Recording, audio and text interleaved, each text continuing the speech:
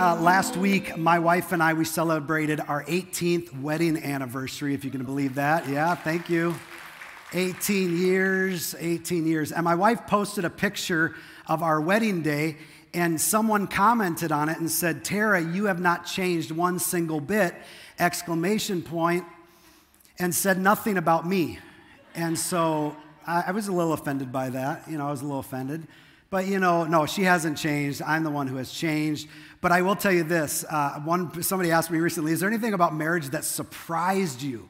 Like you didn't know going into it. And I would say this definitely surprised me. I had no idea that marriage would involve this many coffee cups. I just didn't know that could ever equate to this many coffee cups. My wife has 58 coffee mugs, and she drinks out of 2 of them. I swear to you, she drinks out of 2. It's like clean and dirty, and they just rotate, and the other 58 just stay in there. And it was probably about a year ago that my wife bought this new mug set, and it was sitting on the counter, and I took a picture of it so you could see it, and it looked just like this. And she has a little coffee station because my wife is fanatical about coffee. She goes to bed dreaming about her cup of coffee in the morning. Anybody else fanatical about coffee? Okay, there's a few of you weirdos in here. All right, that's good.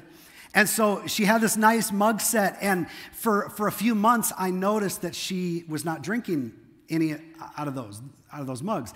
And so there's one day she said, "Can you get me a mug?" And I said, "Sure." And so I went to grab it, and she said, "No, honey, not that mug, the mug in the cupboard." And I said, "Why can't we use this cup?" And she said, No. These mugs are not for drinking. These mugs are for looking at." And it was in that moment I thought, what has my life become? I don't even understand anything anymore, but apparently those are just looking mugs.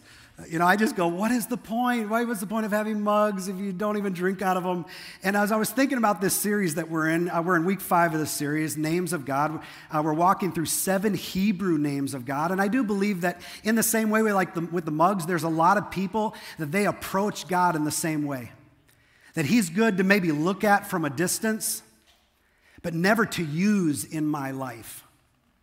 And yet, as we've gone through this series, I hope what has been evident is that there's a God in heaven who loves you, who knows you, who sees you, and wants to be an integral part of your daily life. He is a personal God, not a God who is distant and just wants to be looked at from afar, but a God that wants to walk with you every single day. And that's what this series is all about, discovering the names of God, because we believe that these names help reveal his character and helps us then apply those things, the character of God, into our life as well. And we believe this, the very first fill-in on your notes, that God's name has value because it encompasses who he is. God's name has value because it encompasses who he is. And today, the name of God that we're exploring is this, Jehovah Rapha. Jehovah Rapha, and as we've talked about before in this series, this word Jehovah means Lord or existing one. Jehovah Rapha, but Rapha, the next part on your notes here, the word Rapha means to restore, to heal, to make healthful in Hebrew. That's what this word Rapha means. So together, Jehovah Rapha, your next fill-in, the Lord who heals. The Lord who heals. And it's an attribute of God. The great physician who heals our physical bodies, who heals our emotions, right? Our mental state, our relational state, all of those things. God wants to step in and bring health and wholeness and healing into our lives. And this word and this phrase, Jehovah Rapha, this name of God, is actually discovered first in Exodus chapter 15, where we pick up this story where Moses, is fresh off of rescuing all of the Israelites from slavery in Egypt. So 3 days now, he has led all of these Israelites out of the land of Egypt into the desert, and it's been 3 days, and guess what they've had none of? They've had nothing to drink in 3 days. Now, how many of you think that after 3 days in the desert, you'd be ready for something to drink, right? And all of a sudden, in the distance, they see a body of water.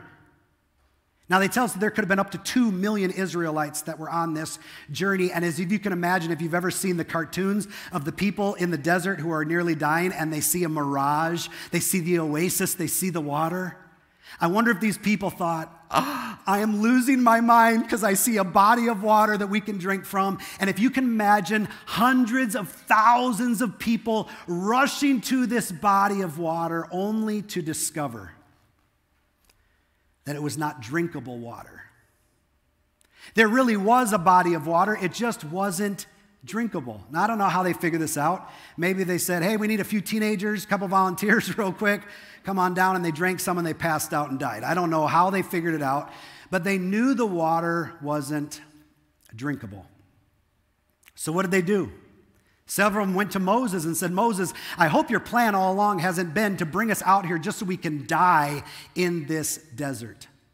I mean, I really hope that you have a plan. I hope it wasn't just to deliver us from Egypt and now you've got nothing, Moses. Please tell us that you have a plan.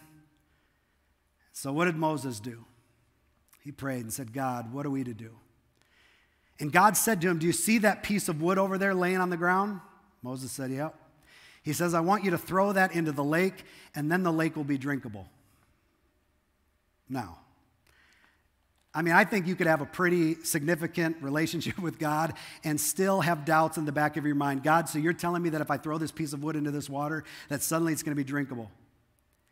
And he did. So he went over and he picked up the wood. He goes, I guess I got nothing to lose, right? Except for my life. These people are going to kill me if I don't give them something to drink. And he lifts up the piece of wood, right? And I'm sure he tells the people, listen, people, here's my plan. My plan is we're going to throw this piece of wood into the water. It's going to become drinkable. And I can only imagine the groans, the eye rolls, the like, are you kidding me? This is the best plan that you have, Moses. And he did just that. He threw it into the water. And I don't know what happened in that moment. I don't know if they saw some bubbling. I don't know if they saw it become like crystal clear. I don't know if they called for 2 more teenage volunteers to have another drink. I don't know what they did, but all of a sudden a miracle happened and that water became drinkable and the children of Israel drank that day. And it was in that moment that God spoke to Moses and he said this to the people, that if you thought that was something, keep following after me, and here's what you will discover, that I am not only a God who will provide for you, but I am Jehovah Rapha. I am the Lord who will heal you. And it was a beginning for these people to see the miraculous at work, the unbelievable happen in front of their eyes. And we believe today that he is still the Lord who heals. He is still Jehovah Rapha. Now you might say, now Ryan, I thought that that was just the kind of thing that was for back in biblical times. I mean, does God really still heal today? Does God really still do it? I mean, the miraculous. And I think sometimes it's hard for us to know, right? We have so many great doctors and medicines and all these things, and we're so grateful for that. But especially in third world countries where they don't have much of that at all, they really are relying on God's supernatural power to heal them. And about 20 years ago, I got to go to India with my dad. And my dad runs a missions ministry that helps drill freshwater wells and builds churches. And they would have services and they'd pray for people who were sick and all of that. And on this trip 20 years ago or so, I was with him. And we were at one of these services where we said, if you need prayer for your body, if you need healing, we want to pray for you to be healed. And as God is my witness, a boy who was about 10 or 11 years old got out of a wheelchair after we had prayed for him, and other people had prayed for him that night in the service, and he walked across the front of that room. I kid you not. It was absolutely mind-blowing. His legs were shaking as he walked, but had never walked in his entire life. We watched as a woman who was blind in one eye that night received her vision back in the eye. And we went to the leaders, we went to the pastors, we went to the people in this community and said, was this boy really lame since birth? Was this woman really unable to see out of one eye? And they said, absolutely they were. This is God's miraculous healing. Jehovah Rapha, the Lord who heals. And in that moment, we prayed. we prayed this prayer of faith. God, would you do what only you can do? And it was the same prayer and faith that the prophet Jeremiah had in Jeremiah 17:14 when he said this. This was his prayer of faith. Heal me, Lord, and I will be healed. I mean, you just had that faith. Heal me, Lord, and I will be healed. Save me, and I will be saved, for you are the one I praise. In other words, Jeremiah the prophet is saying, you are the one who heals. You are the one who saves. You're the one who I've got my confidence in. You are the one who's able to do what no one else can do, and I'm putting my faith and my trust in you. Jehovah Rapha, the one who healed and still heals today, and we can have that same faith. We can have this same faith. Speaking of faith, the brother of Jesus, James, wrote the book of James, and in this book, he begins to ask some real practical questions and eventually gets around to this whole topic of healing. And you've heard me ask this question before, and I'll probably ask it every time we talk about James, the brother of Jesus. But the question is this: what would it do for your brother or sister to convince you that they were the Son of God? How many of you have siblings? What would it take for your brother or sister to convince you that they were the Son of God? Some of you would say, not a chance, right?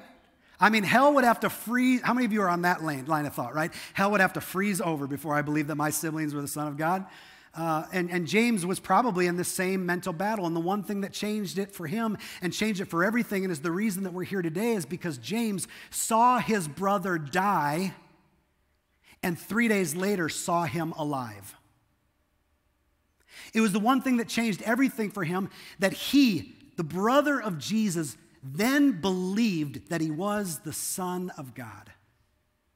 You talk about faith, a faith that can change your life. And James, in the 5th chapter, is talking about faith and talking practically about what we should do when we're facing hardships. And he begins to ask this all practical question. James 5:13, he asks this question: are any of you suffering hardships? Are any of you suffering hardships? Now, you can fill in the blank on hardships. Maybe it's divorce. Maybe it's death of a loved one. Maybe it's the loss of a job, the betrayal of a friend, a failure in your own life. Maybe it's a crisis you're trying to manage. And he asks, are any of you suffering hardships? Because if you are, I'm about to give you the answer of what you need to do. He says, if you are suffering hardships, you should, what's that word? There it is. You should, what's that word? Pray. You should pray. James says the very first step in handling the hardships in life, especially that come with pain and suffering, is not to pretend that everything's okay. That's not the first step. It's not getting on the social media and venting to everybody. That's not the first step. It's not grabbing another drink. That's not the first step, right? It's not on going a bunch of shopping sprees. No. James says that if you are facing hardships, your next fill-in, our first response should be prayer. Our first response should be prayer. That we'd bring it to God and say, God, I know that you see this situation. God, I know you see what I'm facing. God, I know that you see what I'm going through. Just like we said just a moment ago, that not only do we see him and our eyes are on him, but he is a God who sees us. And he knows us. And we can take great comfort in that. And James says, if you're facing hardship, you should always begin with prayer. That commercial, I used to love, Hotels.com. Do you remember when they'd have Captain Obvious on there? And Captain Obvious would point out, right, the things we already knew. And James is kind of like Captain Obvious, that if you're facing hardship and if you're in a tough spot, you should try praying. Like, hello, like that would be a good thing to do. That would be a good place to start. And then James asks this next question.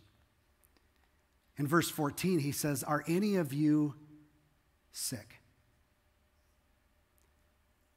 Are any of you sick? Is there anybody that has chronic pain? on constant medication or physical therapy? Are you needing a surgery? Are you battling something connected to mental health or physical health or relational health or emotional health? James asks the question, are you sick? And if so, this is what he says to do. He continues. He said, you should call for the elders of the church to come and pray over you, anointing you with oil in the name of the Lord. And such a prayer offered in, what's that word? Faith. Such a prayer offered in faith will heal the sick, and the Lord will make you well. Now, there's a couple things that I want to point out about this verse, especially if you're newer to church or newer to faith. You may not understand this whole idea of like elders and oil. And so let me just talk about that for a minute. Elders can be referenced to anybody really who has been following Jesus longer than you have. That could be an elder, or it could also be a reference to someone who is a spiritual leader in the church. Maybe it's a pastor, maybe it's a small group leader, someone that you look up to in the faith, or has some sort of role in the church. That could be an elder. And it encourages you to have those people pray over you. And then this word oil, it's a little bit more complex. There's many places in the Bible where it reads about the practice of anointing someone with oil, and it's used at different times for different reasons. And we know the same is true today, that oil is used for lots of different various reasons, like health or cooking or aromatherapy, etc. But what's not clear is whether James is commanding us to anoint the sick with oil because it's like a medicine that they used at that time to help soothe the pain, or if it's a symbolic way of acknowledging God's presence, or something cultural, or something else. We don't really know. And so I'm not going to spend a lot of time focusing on that today, because what I want to do is really get to the bigger idea of this truth that God really still has the power to heal. God has the power to heal anything in your life. And we see this truth in the life of Jesus. And you may not know this, but over 2/3 of Jesus' ministry involved healing of some kind. In fact, when Jesus was just beginning his earthly ministry, here's what his disciple Matthew said about him in Matthew 4:23. He said this, that Jesus traveled throughout the region of Galilee, teaching in the synagogues and announcing the good news about the kingdom. And he healed every kind of disease and illness. Every kind. Physical, spiritual, emotional, relational. He healed every kind of disease and illness in our life. And so the reality is that the teaching and ministry of Jesus, your next fill-in, can really be summarized in 3 words. It was teaching, it was preaching, and it was healing. It was teaching, it was preaching, and it was healing. These are the 3 things that Jesus did over and over and over again. He taught people, he preached to people, and he healed people. And this was just 2,000 years ago. And the eyewitnesses and the people of those times recorded these events down. I'm so grateful that we have these letters that have been preserved all of this time for us to understand the life and ministry of Jesus. And we get to read about the things that he did and how he lived his life. And let me just describe each one of these. He really was a teacher. Jesus explained the scriptures to people. He cared about educating people's minds and helping them understand the ways of God, because so many of these ways of God that Jesus brought were so new. The concept was so foreign. And Jesus loved to teach people what it meant now to live in God. Secondly, he was a preacher. He proclaimed and announced and invited people to join the kingdom of God. The kingdom of God that was coming to earth. He said, you can be a part of this. And people listened to Jesus preaching, and they followed him. And lastly, he was a healer. He healed people. And this is your next fill-in, that Jesus restored and transformed people physically, mentally, emotionally, relationally, and spiritually. That's what Jesus did. He restored and transformed people. Over and over again, we see in Scripture the times that he healed people's physical bodies. They healed them mentally or emotionally. We see that in Scripture, relationally, spiritually. And I know that even as we talk about healing, and you're here today or you're watching online, this whole idea of healing can be a very complex topic that is filled with mystery and ambiguity, certainly complexity, like I said, and even misunderstanding. What is this whole healing thing really all about? And the reason that it's mysterious and the reason that it's complex and the reason it's ambiguous is because I think a lot of times what we want to do is connect our logical brain to all of these things. We want to connect the dots logically on everything. But the truth is that your brain and my brain will never, ever be able to logically connect the dots of the supernatural. There are things in the natural that we can see, that we can understand, and then there are some things that are supernatural that God does that we just don't have any answer for. That our brains have a hard time catching up to because it goes against the natural. What do you mean a little boy who's never walked before could stand up and walk? How is that possible? The truth of the matter is while we are grateful for medicine and doctors and physical therapists and counselors and first responders, we're so grateful to live in a country where we have some of the best medical care in the world, the greatest technology. We recognize that all of those things have limitations. That medicine can only go so far. And counselors or physical therapists or physicians can only do so much. Then there are the things that only God can do. That only in His power and only in His will and only in His might that He can do. And so I want to take just the next 2 minutes to talk about 3 truths about miraculous healing. I want to break this down for you because at the end of the day, we're going to have an opportunity to pray for anybody who needs healing of any kind in their life. But there's 3 things first that I feel like I need to say to help unpack this for you, and this is the fill-in on your notes. And the first one is this. This is important to understand, that you can't buy healing. You can't buy healing from God.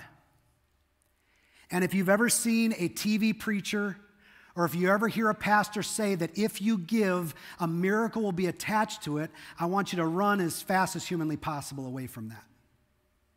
Nowhere in Scripture does it support that. That if you pay some money or you give a gift, that somehow it will give you healing. And there is a laundry list of people who have done it that are con artists and scam artists, and all they want to do is rip people off, and I'm telling you, it's not the truth. You cannot buy healing. The second thing is this, that your level of faith doesn't guarantee healing. Your level of faith doesn't guarantee healing. Now, we just read that we operate in faith, right? We make a prayer of faith, absolutely. But where does that measure of faith rise or fall, right? How confident are you that God's going to heal you? Or sometimes people get caught up, or how much or little have I sinned? If I've sinned lately, maybe that's why, I'm not going to get healed today because God, I sinned and I did something I shouldn't have. I don't have enough faith. Maybe I just need more faith. If I just had more faith, then maybe God would heal me. And I want to let you know that faith in God, while it's important for you to pray a prayer of faith and have faith that God can do it, it doesn't guarantee your healing. And if you could have just a little bit more faith, then maybe God would heal you. That's not what determines it, right? We need to believe that God can, even if we are unsure that He will.